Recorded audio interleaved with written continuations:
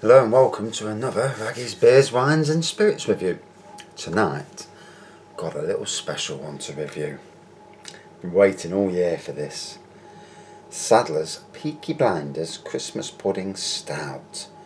For me, drank it last year, first time I'd come across it, and 6% goodness. First time I'd come across it last year, and it was immense. Only had one bottle, and boy, I wish I'd have got more. Went out today to B&M stores and there it is sitting on the shelf, £1.79 a bottle. I mean, yesterday I went to Sadlers Brewery and I couldn't get it because the brewery shop wasn't open. Issues apparently, or wasn't ready to be open, whatever. So it says here, you see bronze and black. Bloody hell, my eyes are crap. Does it say up there? No? Yeah. You see, oh. Now, ebony black rather. Smell is cocoa, roasted and nutty. Taste is subtle spice. Sultanas, rich, sweet and smooth. And it's on sale at Sadler's at the moment. Dun, dun, dun. 12 case, bottle case, £22.97. So not a bad deal. You know, if you can't get it from a shop near you, and it's there. If you do see it at B&M, this sells out incredibly fast. I was told by the person on the shop floor that it was full yesterday, the whole shelf. And we're talking a plinth, 4-foot plinth, which can hold a hell of a lot of cases, and the whole lot gone. So that tells you something. Bar Humbug also was had a good whack, and Rudolph had been, you know, had a good whack at as well. So, here's the pour. You know, sometimes you get an anticipation, you know, of a beer when you know it's a good beer, and there you are ready to pour that beer out again. And, you know, it's been a year. Oh, smell that beautiful malty aroma. So, yeah, close to black, ebony black colour, beige head. It's just reached room temperature. I didn't want to do it at lower than that. On the nose, cocoa.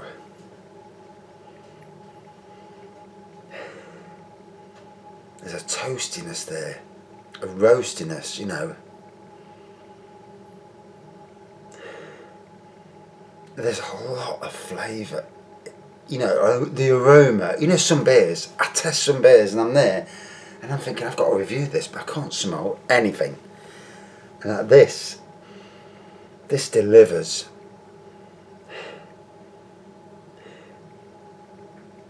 I got coffee. Wow.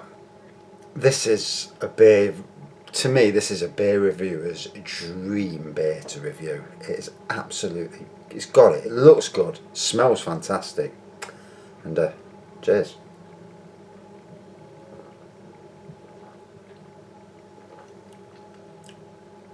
Oh.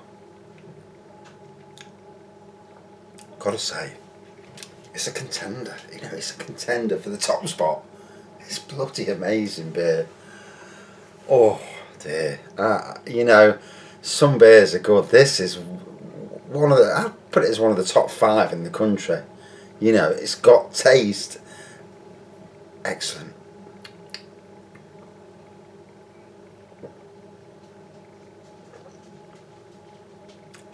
So when I say Christmas pudding stout, yeah, you're getting all that. You know, there's so much complex flavours. The flavours are in abundance. How the hell they get all them flavours in a beer? It just baffles me. I mean, I've been a beer fan for a long, long time. Only the last, what we're now, 2019, probably the last 10 or 12 years have I really been a real ale fan. But the explosion of beers that have taste and aroma beyond, you know, beyond the normal is amazing.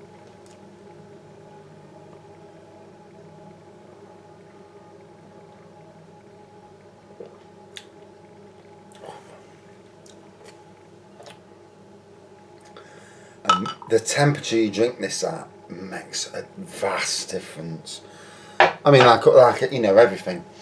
At the right time, in the right place. Everything's got a temperature and a setting, you know, that suits it. In the summer months, this may not be the beer it is now, but for me, wow. So it says on the bottle, it says you can have it on its own in cakes, puddings, and even on ice cream. I mean, no, I'll have it in a bottle. But I can imagine, you know, in a pie, wow, you know, the flavour from this would really come through in a good steak and kidney pie sort of thing.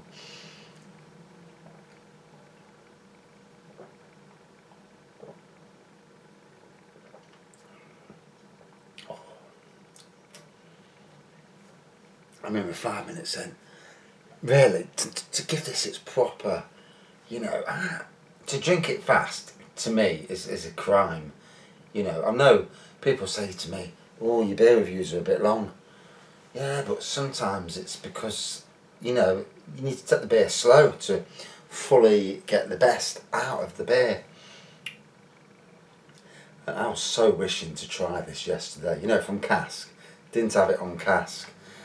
Maybe if I'd have waited to go for the brewery tour into December, then I'd have got it, you know, but hey, you know, I didn't want to run into, because it was busy yesterday on the brewery tour. There was a good 30 people there, good 30 people, and at times it was a little hard to hear the person, although his enthusiasm for his job was immense, you know. And it's funny that this brewer was saying that they used a closed system fermentation vessels, pretty much like home brewers do. We put a lid on and put an airlock on, because obviously you don't want anything getting in.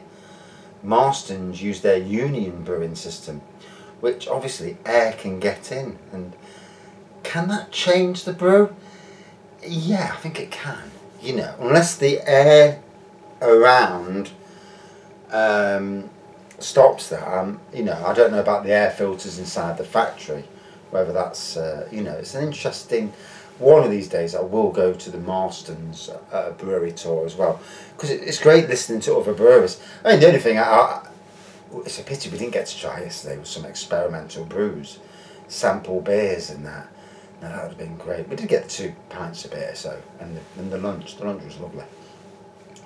But it's always nice to be able to have a bit of something, you know, a taste of something that's not even got on the market yet, or going to be coming on the market at a later date, and using you as guinea pigs. I don't mind being a guinea pig for anybody. I mean, if companies were to send me beers to review and, you know, give my honest viewpoint of, even if it's in private, I wouldn't mind doing that. And certainly if it's on air, they give me, I mean, when I worked at Sainsbury's, I was handed by the reps. There's a rep there. She was a rep for Heineken. Heineken also make Foster's, Strongbow, and quite a lot of brands, you know, as under theirs. At Bulmers, I think. I used to know them all, but you know, you leave work and you leave that environment, you forget. But she handed me a tin, a plain tin. Says, try that at home. And this was a good 6 months before it came out in the shops. Strongbow's dark fruit cider. And I told her it was amazing. It was like Ribena, but alcoholic Ribena. So it was fantastic. And it's sold pretty damn well since it's come out. And in fact, other companies are emulating it. Even Copperberg are emulating it. So, you know, sometimes, you know, to be at the forefront is an exciting thing. But anyway, back to this. Yes, this is quality. Quality beyond most other beers out there.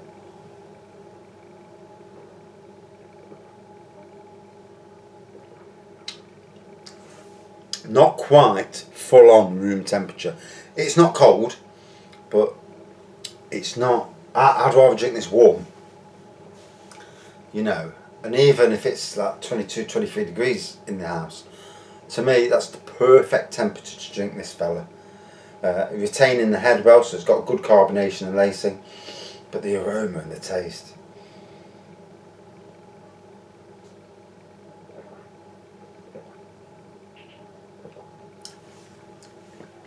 truly one of the best Christmas ales, if not one of the best ales in the country.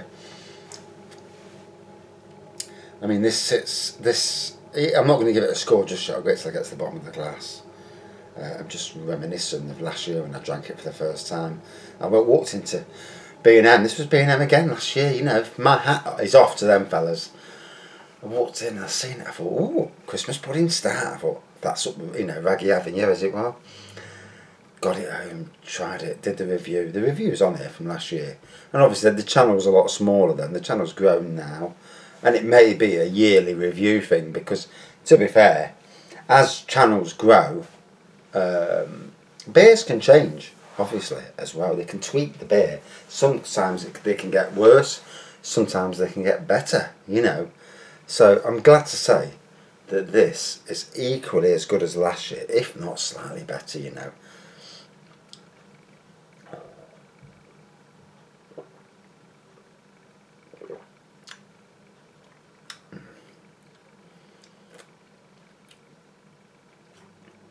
So against some of my favourite beers, yeah, it kind of is up there. It ain't got the alcohol content, the strength of Golden Pride, or the bloody hell, what's it called? The Fuller's one, the boxed one.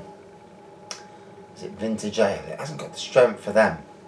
Similar in strength to King Goblin at 6.6%. And for me, it's on a par with King Goblin, you know.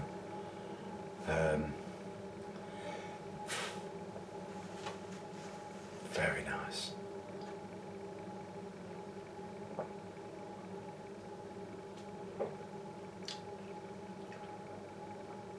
God knows how to make it. I don't know how they get all them flavours in there.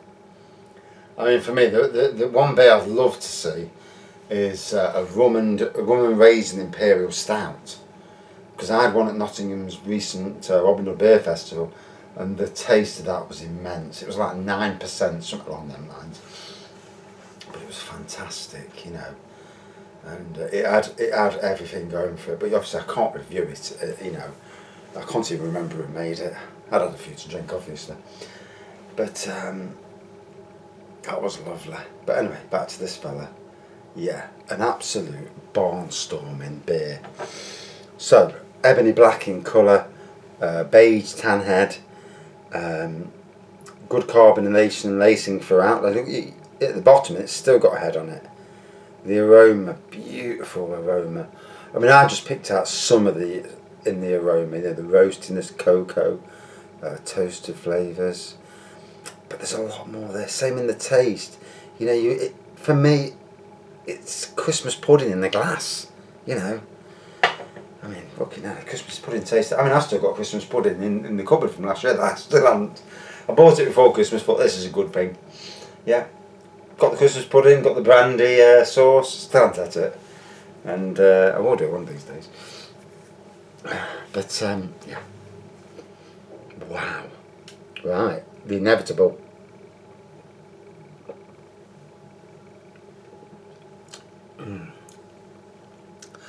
So, it is definitely a top 10 beer. There's no shadow of a doubt there. I'm going to put this on a level with my King Goblin as my favourite beer.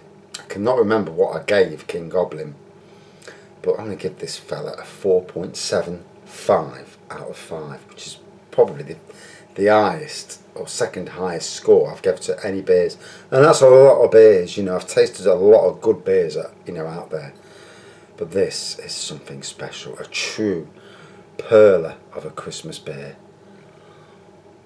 Absolutely brilliant. And if you can get yourself a bottle, please do so. Please try it, compare it, and if you can, I mean, I may do a battle of the top beers, because I've also got 2 bottles of King Goblin in the back there as well, and I've got another bottle of this, and I think I'm going to do a battle of the beers to decide my favourite beer.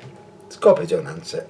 Anyway, thanks for watching. Thanks to everybody who subscribes, and you know, the closer it pushes me to that 1,000 1,000 subscribers, you know, that'd be great, because then I can do live reviews with my phone, which is better than this bloody camera, and it's live. You know, I can actually talk as well and answer questions as I'm reviewing, which I think is a great thing. You know, I mean, I'm not the most knowledgeable. I know something. You know, I know a bit, but yeah. Thanks for watching. See you soon.